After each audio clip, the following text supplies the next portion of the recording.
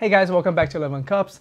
So it's actually been a while since I uploaded a video. Things have just been really busy as my daughter's growing up. So I just decided to spend more time with her. Besides that, my room pretty much has been completely taken over by all of her stuff. So it actually creates a lot of obstacles when we try to find a room, like a space to shooting. But it doesn't matter. The main point is I've been trying to spend more time with her, trying to not miss those precious memories during her first few months. And now with that said, for today's video, I want to share a couple tips to help you get a better cup out of the Kalita Wave.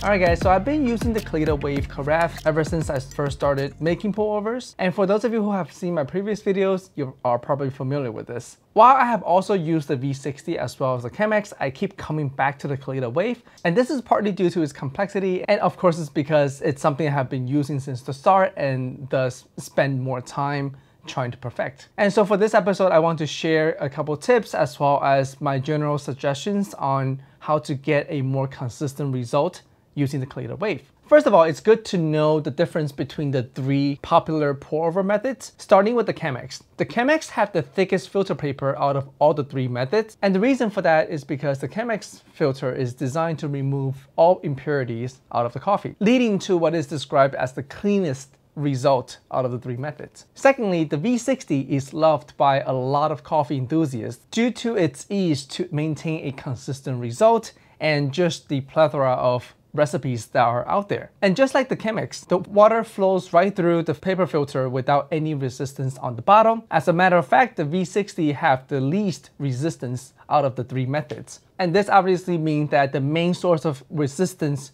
from the pour is the coffee grinds themselves. And thus, comparing the three methods, the V60 will also require the finest grinds out of the three. And now coming back to the Kalita. The Kalita have the most resistance out of the three methods. This is due to the water not being able to directly flow through the filter and straight into the carafe, but rather additionally have to pass through the three holes on the bottom of the filter holder. This means that this method involves one more factor than the other two methods, and therefore it makes some coffee drinkers, especially those who are new to pourovers, shy away from this method due to its added nuances. But like I said in the beginning, I really love this method, and hopefully this video will help those of you guys who are getting into the Kalita Wave or are deciding on a pour-over unit learn to love it as much as I do. To start off, there are three common materials that the Kalita Wave is made out of.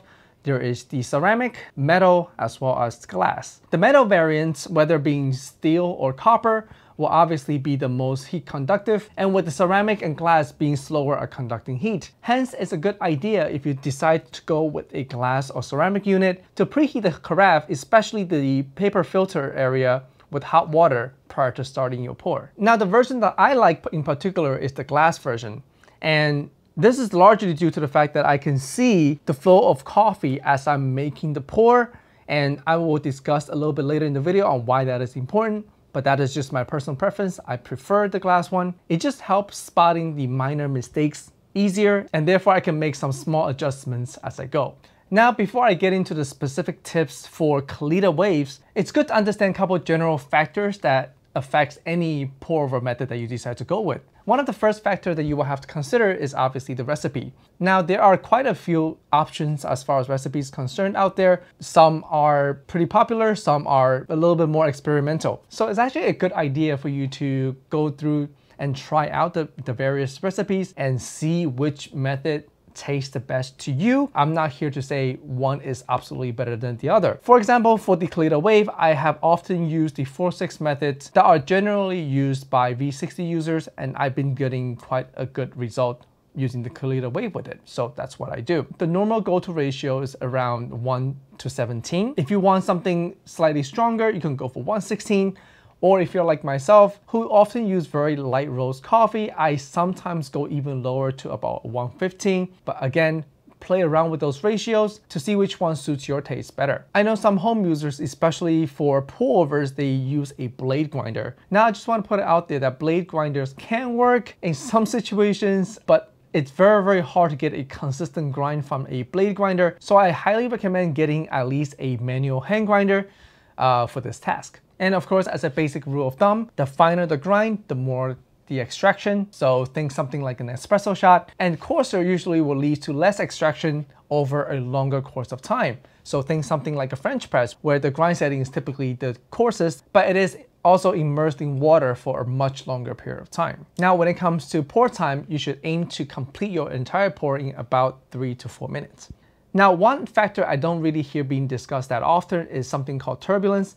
And this is something that I actually learned from counterculture. Turbulence basically means how much movement are there between the coffee and the water. With French press obviously being the least turbulent, going with a recipe where you take a spoon and stir the coffee will obviously introduce the most turbulence. And the reason why this is kind of important to keep in mind is that with any pour-over method, the stronger the water flow will naturally lead to more turbulence, and therefore it will affect the result. And that is why a good gooseneck kettle is recommended, just because it's the most restrictive in terms of water flow. So being able to fine tune that water flow will be a big help in getting consistent results. Next item to keep in mind is the water temperature. And I think for a lot of espresso drinkers, you're probably familiar with this. If you have a darker roast coffee, you typically want to have a lower water temperature. And for a lighter roast coffee, you typically want to have a higher water temperature to increase the extraction.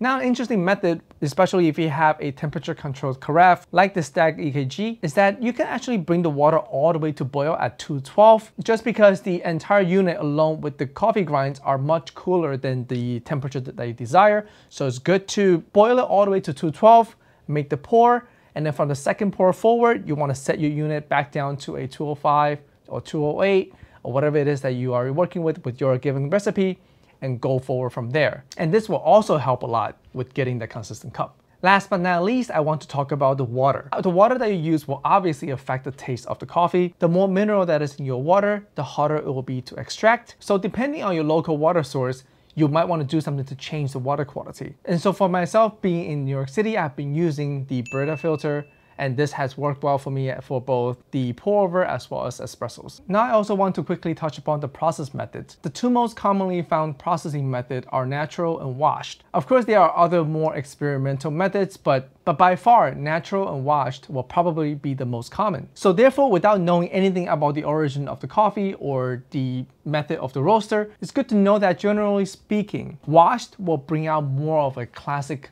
coffee profile. For example, chocolatey and nutty. Whereas natural will bring out more of a berry and fruity sort of floral profile.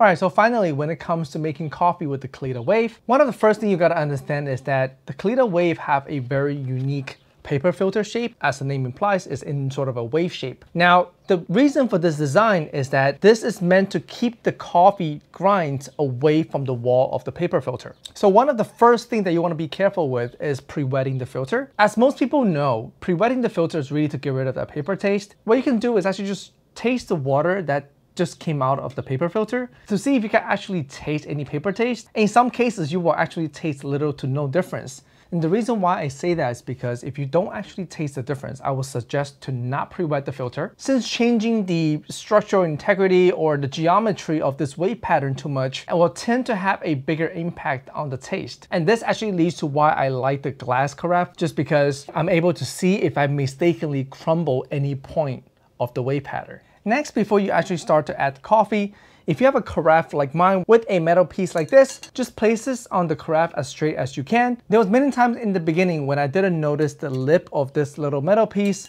was resting on the mouth of the carafe, and it resulted in the entire top portion being slanted to begin with.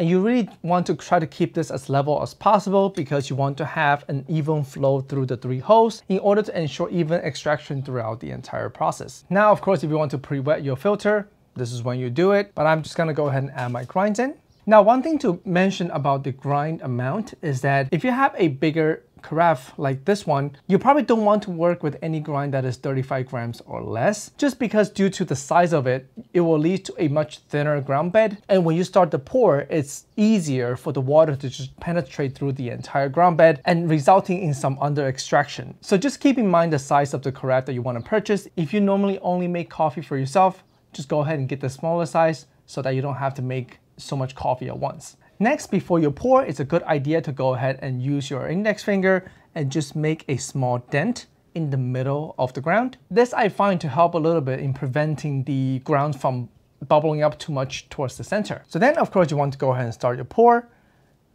So during this step, what you want to do is monitor the flow of the coffee coming out of the 3 holes. If you notice certain holes is flowing much faster than others, you want to go ahead and slightly adjust the paper filter so that the 3 holes are flowing out at a more or less even speed. This is actually a great way to know that your filter holder was on straight so that you're not extracting one side with more water than the other. Continuing with your pour, you want to go ahead and look out for uneven flows, and of course check to see that the wave are not collapsed, because if certain part of the wave pattern are collapsed, generally means that you probably pour a little bit too hard towards the edge, and that ended up disturbing the geometry of the filter. And once again, we're doing this because the purpose of the wave pattern of the Kalita Wave is to keep the grinds away from the wall of the paper filter, and if a particular side is sticking to the wall of the paper filter, and that side will have a slower water flow than the rest, again, this will lead to unevenness in extraction.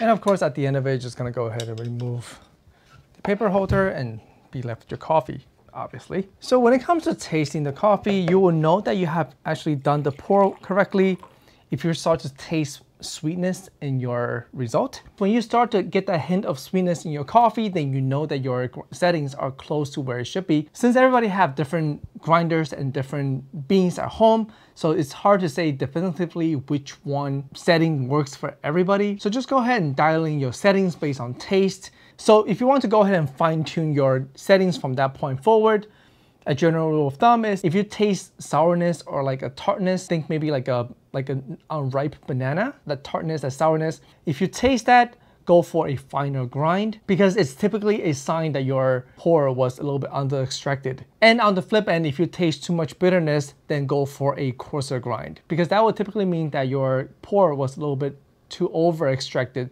for your taste. Although do keep in mind, before you find that perfect setting, try to change one variable at a time. So if you're changing the water temperature, don't change the grind setting at the same time because you want to pinpoint exactly where the issue is and be able to fine tune it to exactly where you want it to be. So anyways, that is it for this episode. I really hope that you guys found these tips and suggestions to be helpful. And of course, hopefully it will lead to a more consistent result on your end. And as always, please take a moment and hit the subscribe button if you have not done so already.